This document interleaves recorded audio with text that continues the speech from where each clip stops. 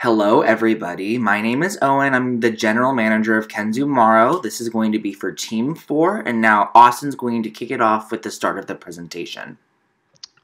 Hello, my name is Austin Wang, and I'll be covering a portion of this group presentation for Kenzo Maru Sushi Restaurant. So, I wanted to start by talking about the concept of the restaurant. We decided to go with a Japanese sushi restaurant that incorporates old and new techniques together. We wanted the menu to be constantly changing with seasonality so that it stays fresh and that customers always come back for more. Kenzo Maru stands for Healthy Storehouse Ship. Kenzo standing for Healthy Storehouse. And we took the ship connotation of the word Maru in Japanese. And this is mostly playing into a play on Japanese words, which after after customers come to our restaurant, we want them to have smooth sailing in their endeavors ahead. So we want them to have the best in their future endeavors after they visit our restaurant, after they heal, they can go on to do the things that they want to do. So our menu development, we decided that we wanted to have every menu item in our restaurant to have normal, typical Japanese cuisine dishes that are served at sushi restaurants. We also wanted them to be creative and we wanted them to be new concepts that normal Japanese cuisines don't really take, so that customers will be like, "Oh, that's new. Um, what are they doing at Kenzo Maru this week?" Um, such as the searshin udon. We wanted them to be like, "Oh, that's something that I've never seen before and done, and it's really delicious, and we want to come back for more." We wanted every aspect of the Japanese menu uh, to scream that is Japanese food. We don't want them to be like, oh, this is not really Japanese. I wouldn't come back because this really doesn't taste what I would expect from a Japanese restaurant. So our guest menu design, we decided to go with a really uh, modern black look. We wanted to incorporate like cherry blossoms and fish to captivate the consumers on the theme of our restaurant. We want them to still understand that although it may look modern, it is still a Japanese menu and it is still a Japanese restaurant. But we also wanted to keep it very simple. We didn't want it to be too complicated. We didn't want it to be too tiring on the eyes. So instead of the pinkish florals and the fish that you see on the left, we decided to go with something that's a little bit more uh, eye-catching as a sense, where in contrast with the blackness of the menu background. For the website, we decided to take the concept that we had in our guest menu and apply it to the website itself, going for modern black, but then also a tone of red as a Japanese flair to it. We wanted it to be eye-catching, but not too straining on the eyes.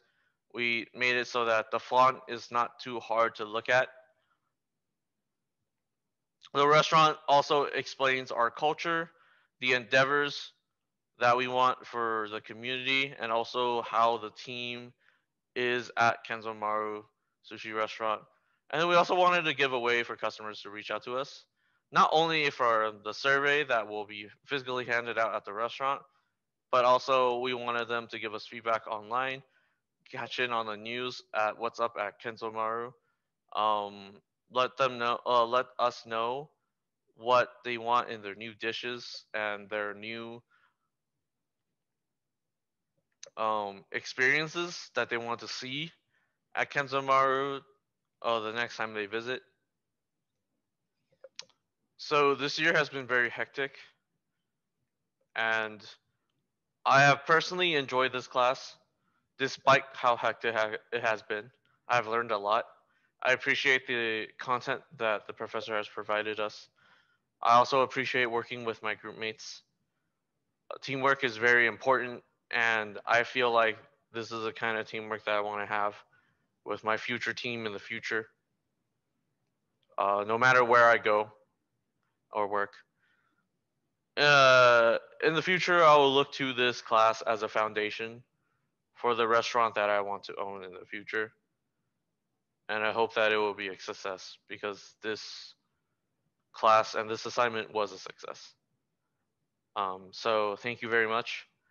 And my group mate will present the next part of the lecture. Hello, I'm Jeong Suk and I'm a dining room manager of this team and I'm going to start off with the interior factors of our restaurant. So we wanted to go with a darker color in the restaurant interior for the modern look. We're also looking for a warm color of lighting for the restaurant interior. The charcoal black is a good fit for our restaurant theme on the modern take for the walls or the floor as well. The red can be used on the walls of the restaurant as well to provide a brighter and a bolder exterior to the dark color. And certain areas of the restaurant can have autumn red color to represent the beauty of Japanese fall season or for Japanese representations of the restaurant. For the sushi bar, we'll be using the cedar wood to establish the traditional style of the presentation with our modern design. As I mentioned earlier, we're going to use the light as a catch point of the interior. We chose several different lightings to add warm atmosphere to the entire interior. During the diner operation, we're going to use the light, the candle light with the candle cover will be the centerpiece of each table. And the bamboo light shade goes well with the warm light. And we chose the fish-shaped bamboo shade as our main light to represent our menu theme. And the last picture shows the warm colored glass cover, which we think it goes well with our lights. As using different types of light shades, we can add different interior points, depends on the type of setting. And not just the lighting, but also we'll add some modern Japanese sushi art print poster for our interior. The poster has Japanese elements and sushi, which fits the themes of the restaurant well and can add new colors to our restaurant.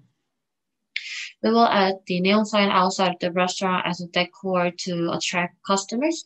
A wow factor is something that up and coming restaurant want to be able to catch eyes of the customers from the outside. With a cool neon sign, people drawn in to see what our restaurants offer. And with that one, we're going to use the chalkboard. We will let the customers check our operation time and menu from the outside. To do so, we can attract customers in more more artistic interior. As another interior factor and an advertising method, we're gonna put selfie wall at the waiting area. We can utilize the selfie wall as a social media advertisement, and pretty selfie wall can be an interior factor. And the last picture is our example of how we're gonna use the selfie wall as a social media advertisement. So here's our floor plan. In the front area, we have our entrance, and right to the entrance, we have the waiting area and the selfie wall. And we have 4 different dining room sections. And in between the section Ds, we have the alcohol bar where the customers can enjoy their food while they're looking, the bartenders making their drink. And the back of the section ABC, we have the sushi counter bar, where the customers can still enjoy their food while they're seeing the sushi chefs making sushi. And in the kitchen, we have different sections like the grill and fryer section, the dish section, and the behind of the kitchen, we have the entrance for the employees. And right side of the entrance, we have the storage for the cleaning supplies and other supplies too. And in front of the storage room, we have the restroom. And this is our organizational plan. Under the GM, we have 4 different managerial position: the dining room manager, bar manager, and the marketing manager and the executive chef. Under the dining room manager, we have 10 servers, 3 hostess, 6 bussers, and 3 runners. And under the bar manager, we have the 3 bartenders. And under the executive chef, we have these 3 sushi chefs, and we have a 1 sous chef. And under the sous chef, we have 8 line cooks and 2 dishwashers. And to start with my personal reflection, I would like to thank my teammate that they always put the hard work on every single assignment. Without them, this class would be very tough class for me. It was a great time to learn about entire operations of the restaurant from the beginning. I've worked in several restaurants for many years, but I haven't done any managerial position yet. From this class, I could start thinking on the manager's or owner's point of view. Although I do not pursue my career into food and beverage, but I do believe this experience gave me a better idea of managing, and this experience will definitely help me in the future in any managerial position. And I really enjoyed this class, and the only thing I thought it could be better was if we had this class in person and we actually run the restaurant for a day. Then I think we could learn more practical materials and have better experience. Everyone, my name is Yajin Zhang from Team 4. Our restaurant is a Japanese sushi restaurant. My position is bartender manager. Our restaurant food safety, frozen food keep at temperature 41 or above. Hot food keep at the temperature above 135. 50 to 70 for the dry storage will allow the food to have a standard shelf life. Different area will cater to different type of food. We designed area avoid the risk of cross contamination. Ready to eat food cannot be handled with the bare hand. Need to wear glove or use other tools.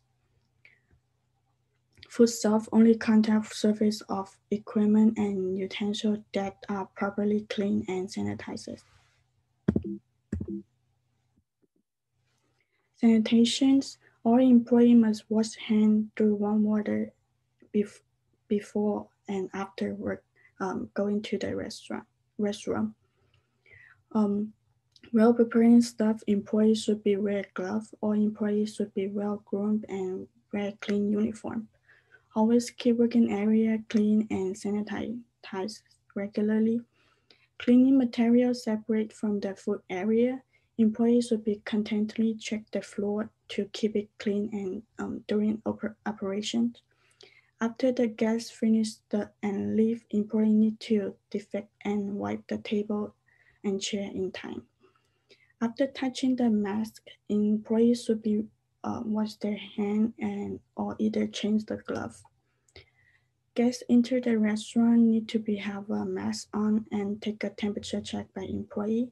Customer only take off their mask when they are in their seat, and if they go somewhere else, they need to wear their mask on. Restaurant will be having enough hand sanitizers containing at least 60% alcohol, placed at the entrance and the cash register. For restaurant marketing, to understanding the customer needs and wants, our customer market is based on local people and is more focused on the people willing to pay extra money to experience fresh, good quality, unusual Japanese cuisines. To different other all-you-can-eat sushi restaurant in Las Vegas, we offer an omakase menu and other unusual Japanese menu like sakadon, miso black coat, and uchan udon. We also can use social media. We can utilize our selfie wall. We can ask customers to post picture to their social media app and tag our Instagram pages. Also, we can ask them to leave a good comment on Zap they satisfied with our service, letting more people to know us and visit our restaurant. The menu item that will potentially attract current customer to interesting fusion dish. Happy hour, lunch special, and omakase were planned to attract more potential customer. For the poster, we'll be providing information about our restaurant and highlighting the restaurant style and the select hour. For the advertising mode, we have the internet social media. The internet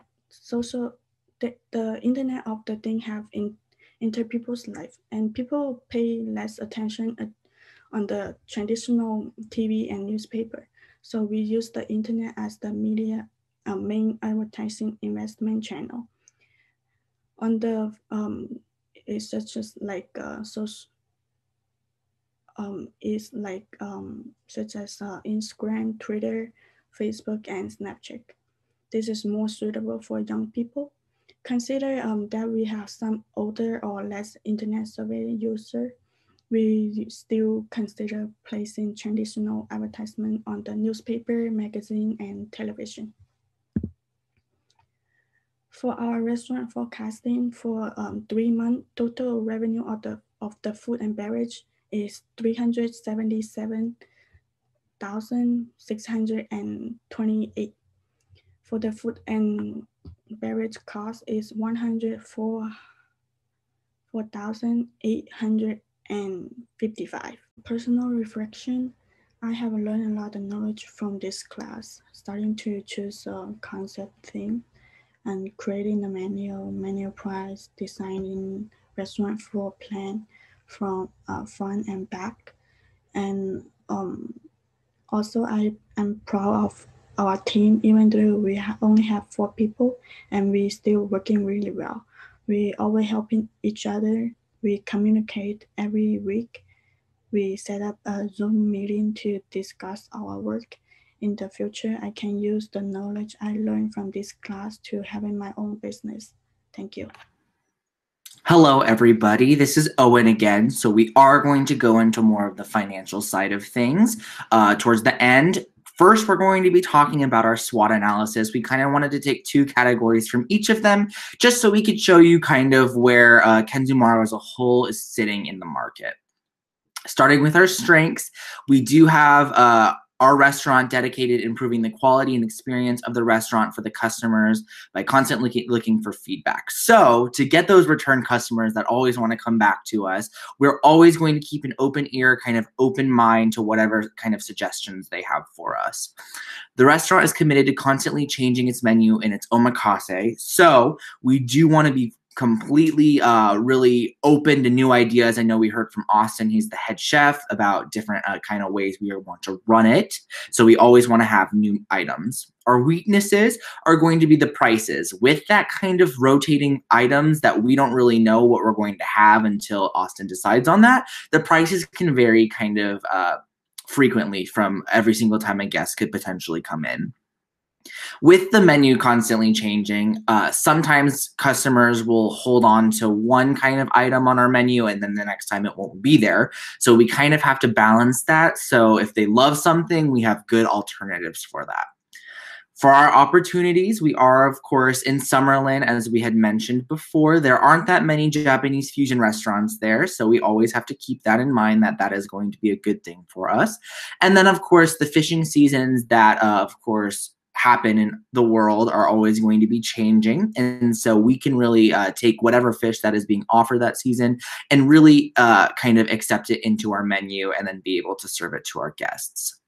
For our threats, we do have Kenzo Maru kind of battling the dreaded opening up of a restaurant, as every single restaurant has had before us. So that will be nothing new for us. But at the second bottom thing is going to be our concept.